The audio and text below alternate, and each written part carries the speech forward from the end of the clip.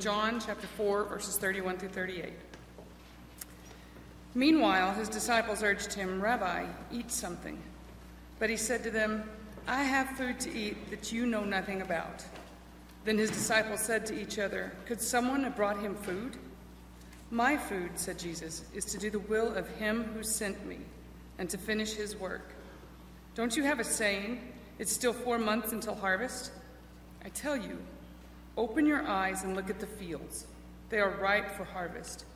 Even now the one who reaps draws a wage and harvests a crop for eternal life, so that the sower and the reaper may be glad together. Thus the saying, 'One sows and another reaps,' is true. I sent you to reap what you have not worked for.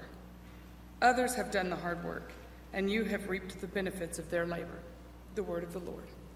Thank you, God.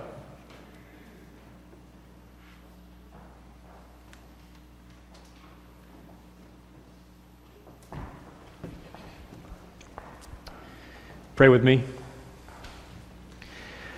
Father, we ask that your Spirit would continue to take us deep. We pray that you would, by your power alone, be active to find hearts in this room, to speak a specific word of hope, of encouragement, of truth. We pray it would be the perfect mixture from Jesus of love and truth. We ask, Father, you pour into me the gift of preaching, that you pour into your church a deep hunger and openness to hear from you. Find in us a fertile field, Father, to sow and reap from. And may we rejoice in your work, in your glory. In Jesus' name we pray. Amen.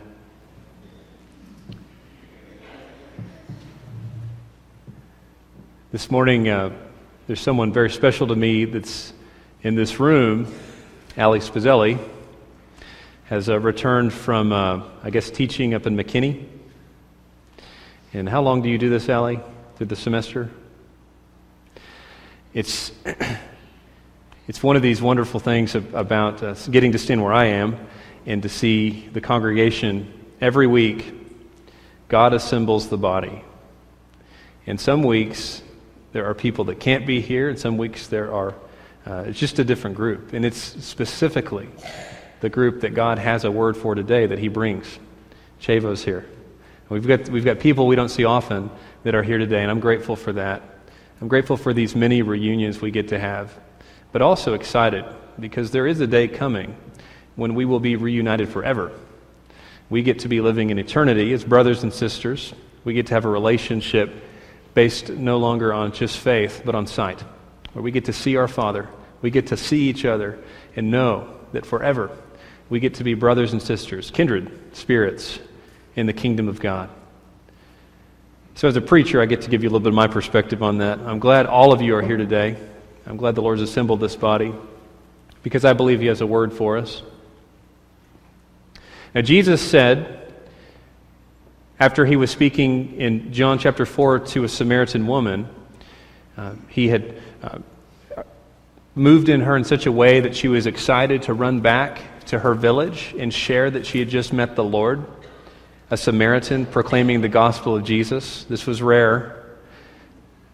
She ran after her town to do this, and while she was there, his disciples showed up and said, "Rabbi, we've been traveling this whole time. You haven't eaten anything." And Jesus said, "I have food you know nothing about." I like to imagine Peter leans over and says, "Did he bring a granola bar we didn't see, I have food you know nothing about." And Jesus said, "My food is to do the will of him who sent me." And then Jesus declared something very interesting. He told the seasons and he told the times. He said, "We live in the season of harvest. Today is the season of harvest," says Jesus.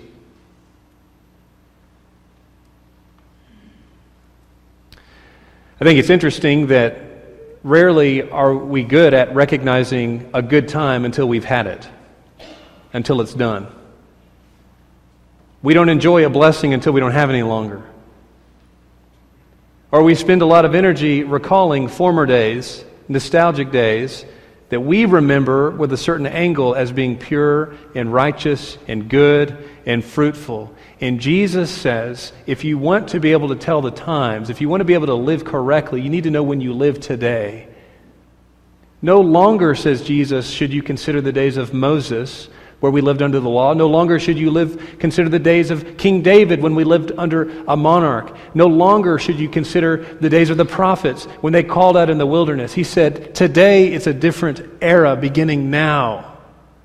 Today you don't live back then. You don't live in the future. You live in harvest season. That's the telltale hallmark of the days of redemption of Jesus Christ. That there's more to harvest than we understand. There's more fish to catch than there are fishermen out there in the waters. You can hear the grief in his voice when he says, open your eyes. Can you not see how fruitful the fields are? Almost this urgency to say, if you don't get after it, there's going to be tons of crops rotting in the field. This morning, we're entering the tail end of our sermon series about harvest.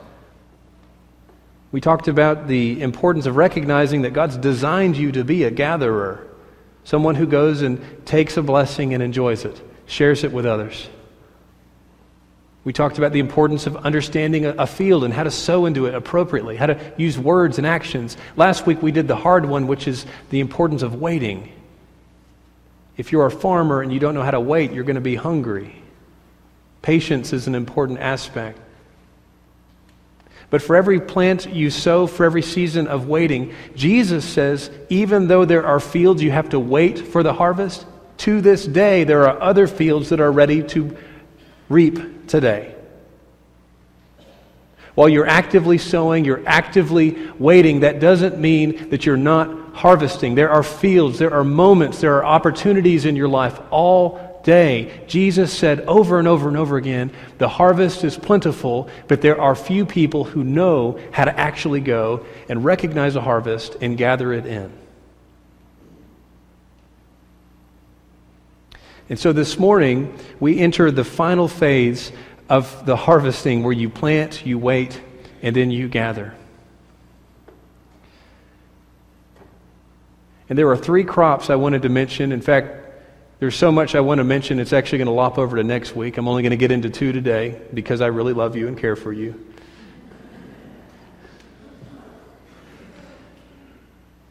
But if you're harvesting, it's good to know what you're looking for. And the first 2 crops I wanted to point out that are active, they're alive, they're ready right now to go and reap, to gather together, to bring and move and collect into a large storehouse. There's 2 crops I wanted to mention. And the first one, it's a crop that it's hard to give the words to, but as a preacher I like to use the word, it's the crop of testimony.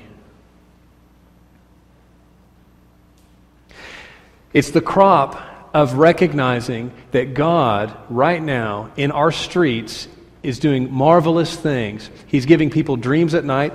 Jerry shared one with me this morning. He's giving insights to our kids. He's opening up eyes. He's changing hearts. He's delivering people from illnesses. He's moving in people to change vocations. He's actively working all the time in our community. Do you believe this? We serve a living Lord. A crop of testimony means that the Church of Jesus Christ ought to be the people who have open eyes to recognize the Lord's work and then gather it in and talk about it. To break through that barrier. I think it's interesting that the last place we'll talk about a powerful spiritual experience is at church. Because we think everyone's going to think we're weird or one of those kind of Christians. It's interesting to me that the household of God is the last place we feel comfortable bringing in the sheaves, gathering in the crop, talking openly that God did this, God spoke this word. I was reading Jesus Calling, and then God said a specific word that has everything to do with what I'm going through in real time. And I don't even understand how He did that, but I know that He did. The first crop is the crop of testimony of God's glorious work today, what He's doing right now. A lot of times when people say you need to share your testimony with other people, that's kind of the old evangelistic move where you share your salvation story. I'm not talking about sharing your salvation story. If that's what you got going on, that's great. Please shout it. But to share a testimony about what God's doing means today, something in the past week, God showed up in a major way in my life. Or He showed up in a major way in my neighbor's life. Or He gave someone a dream that matched up with someone else's dreams. I don't know if you know this, but there are more people in this congregation dreaming about First Christian Church than ever before. And you know the difference between just a normal dream and a dream of the Lord because you wake up moved by it. You can smell it. You can see it. You were touched by it. There are more people dreaming about First Christian Church. And what's interesting to me is that they're dreaming not just about the people and the facility at First Christian, but they're dreaming an awful lot about water. Flowing streams. We've had some person dream that while we're in here worshiping, holes open up under the wood, and you can see just under the wood there's a huge river flowing. We had a dream come in this morning about rivers flowing out of First Christian that was muddy because it was churned up. And the only reason I'm up here to say anything about it and know that these dreams are occurring is because there's a spirit of testifying in this church that wasn't here a couple months ago. People feel comfortable gathering in the crop, not leaving it on your bed when you dreamt.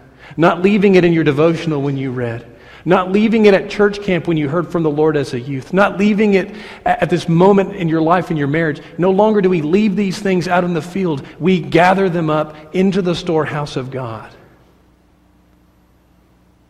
When I was a youth, we called them God sightings. Whenever you saw God, God's fingerprints. I don't mean someone was nice to you or you saw the cloud move. No, I mean a legitimate, really hard to explain away moment where God is active. Crop number one is that the Church of Jesus ought to be a storehouse where folks can bring in their testimony about what God did. And when we become a congregation, a people of harvest in that way, something changes. So that when you enter into fellowship at First Christian, in your Sunday school class, Sunday morning in worship, Deborah group, wherever you engage, when you enter in, you're surrounded with people who consistently make you look at God. Not at protests, not at Trump, not at the world's problems. I heard a word from the Lord specifically to me, and you can take it or leave it. I heard it this Wednesday morning because I was in my prayer closet huffing and puffing to the Lord, telling Him how to do His job. You may have done that before.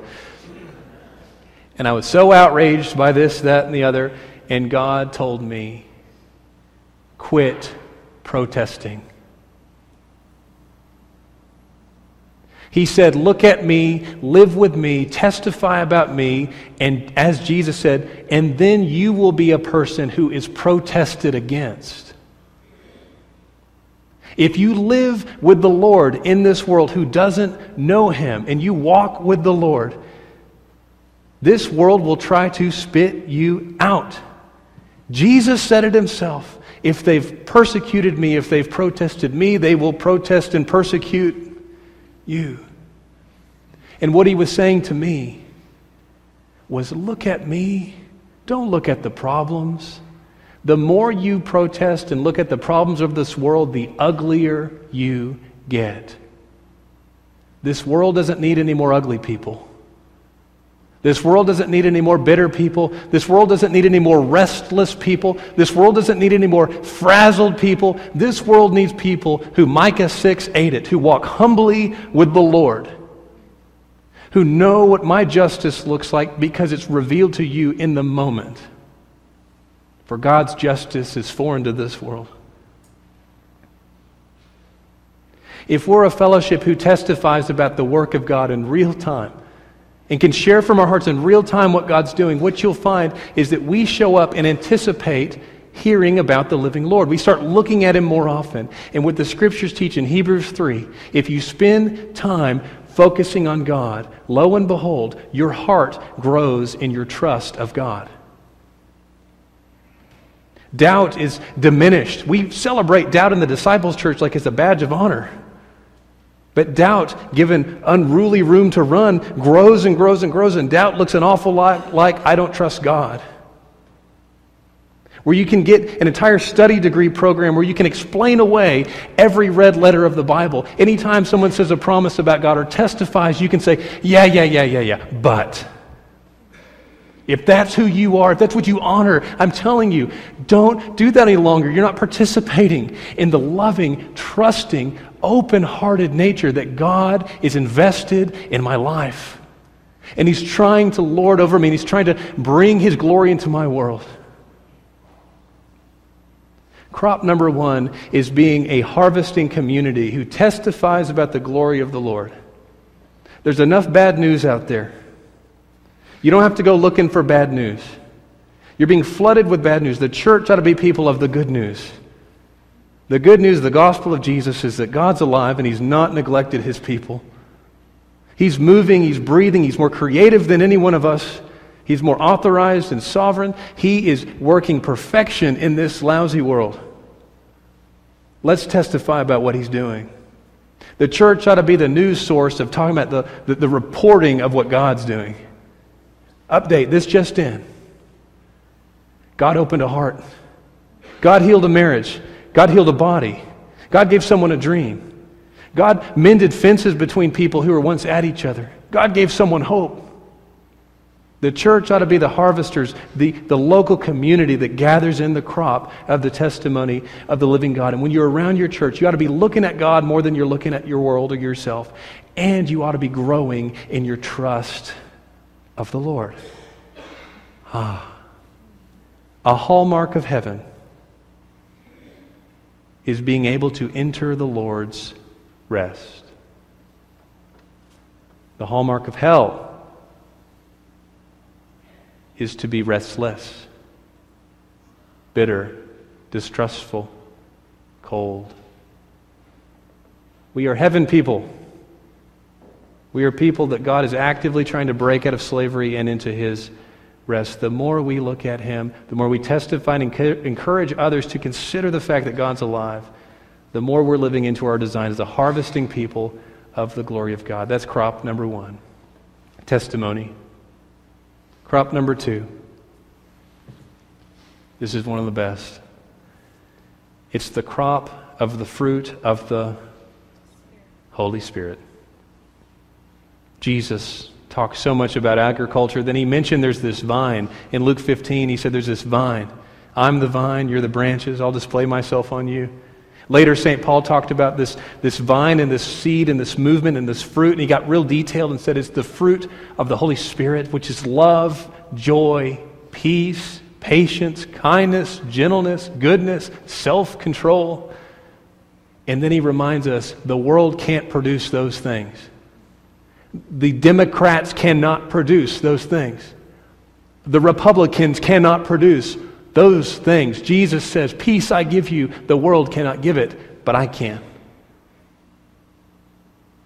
The good news of the crop of the Holy Spirit is that it's God's crop. It's His work. It's His sowing and it's His gathering up and lifting up. And when you've encountered a moment, you know it when you see it, when you've encountered a moment of the fruit of the Holy Spirit, you don't want to touch it and break it off. You want to gather other people to walk through it.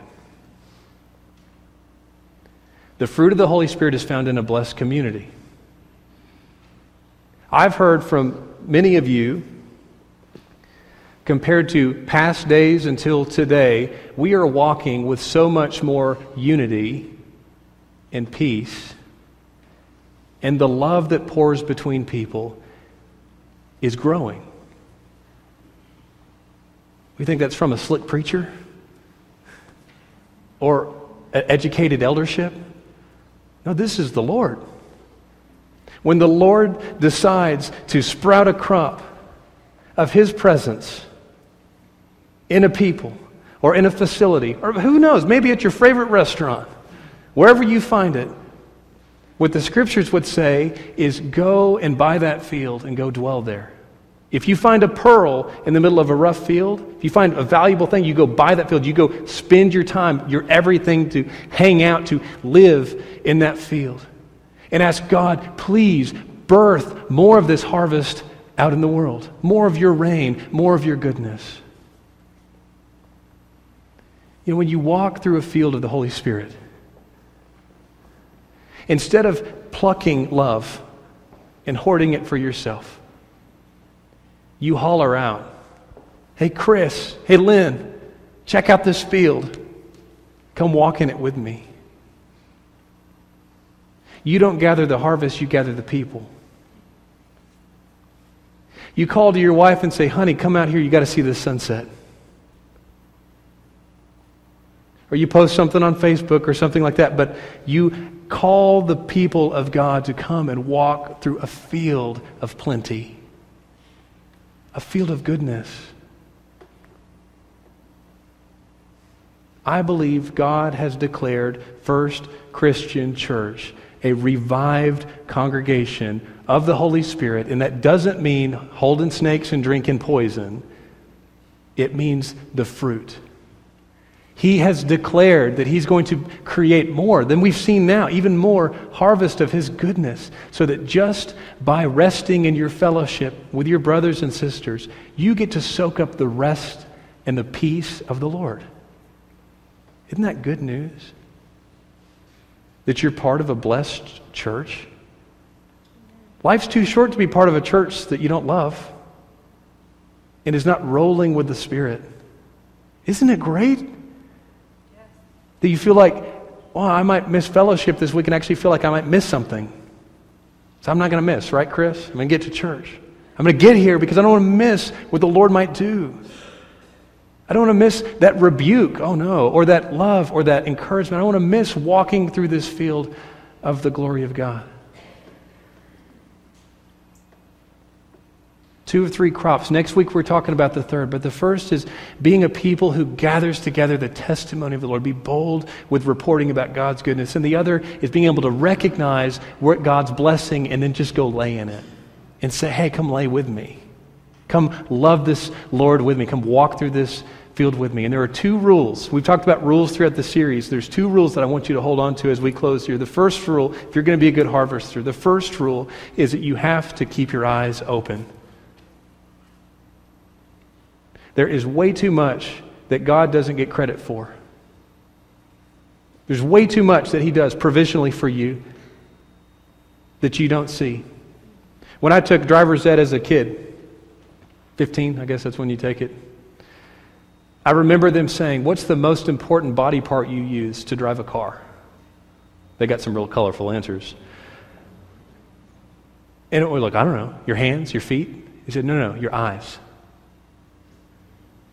Your eyes. You can't drive without eyes.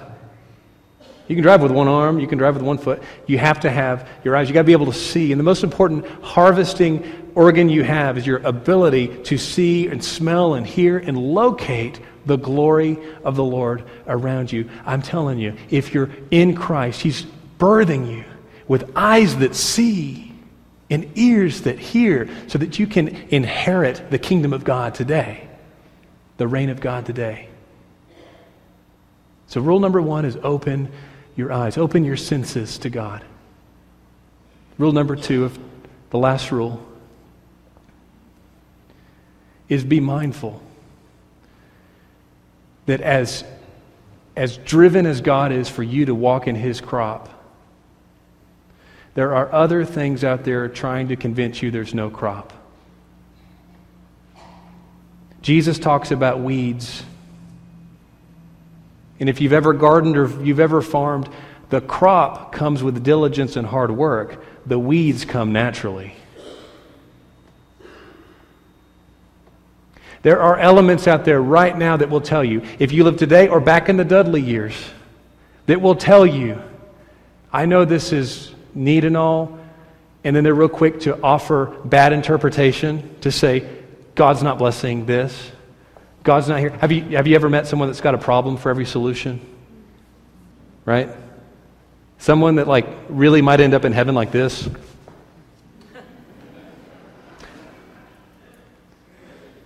If you're a person of the harvest and you're opening your eyes, just be prepared that there will be scoffers. There will be parts of this world, parts of the church that will say, yeah, but. There will be grumblers. There will be people that discourage you from trusting in the Lord.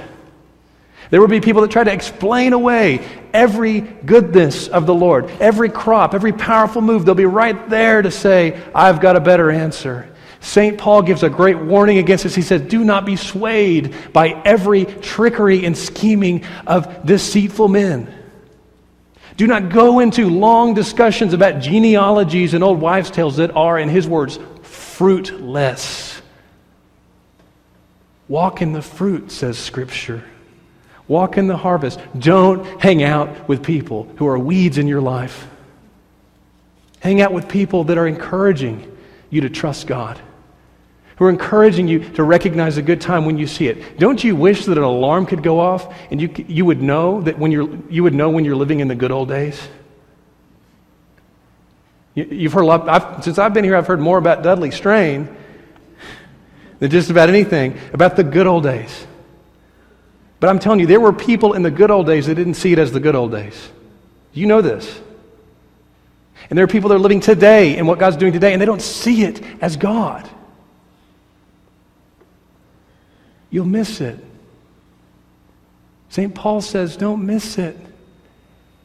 Do not be fooled. Revilers and drunkards and thieves, they will not inherit the kingdom of God. There are people in your midst that cannot inherit the kingdom today. They're not going to hell, but they just can't inherit it because they're too much infatuated with their distrust of a living God.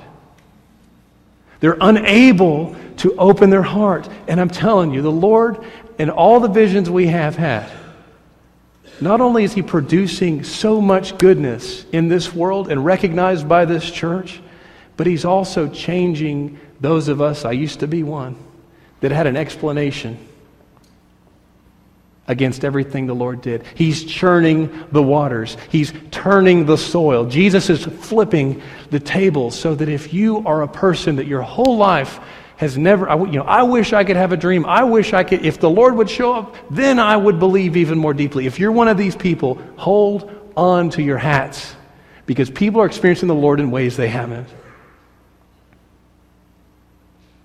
As a harvesting people who gathers testimony and who walks in the field of the Holy Spirit, we've got to keep our eyes open to what God's doing and at the same time be mindful that just because someone has something to say negatively about the Lord doesn't mean they're right.